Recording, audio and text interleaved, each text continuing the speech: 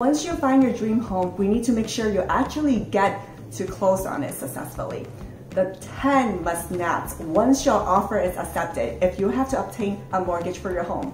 Over the years, I've seen anxious buyers make these crucial mistakes after they've gone into contracts on their dream home. Hi, my name is Jessica Sang with Exit Strategy Realty.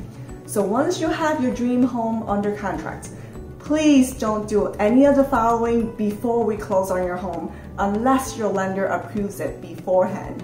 This can result in the loan not being able to close or close on time if not handled properly. Number 1, don't change jobs, quit your job, or become self-employed.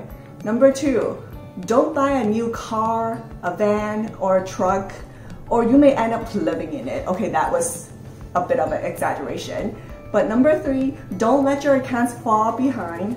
Number 4, don't spend any money you have set aside for closing. Number 5, don't omit any debts or liabilities from your loan application. Number 6, don't make any significant purchase, even if the payment is deferred until closing. Number 7, don't allow any additional inquiries on your credit except for insurance purposes. Number 8, don't make or withdraw any large deposits. Number 9, don't change bank accounts. Number 10, don't co-sign a loan for anyone, no matter what. And be sure to inform your lender if you already are a co-signer for someone else, because that debt goes against you. I hope this helps. We want you to understand how to keep your home once we help you find it. And as always, I'm here for you every step of your real estate journey.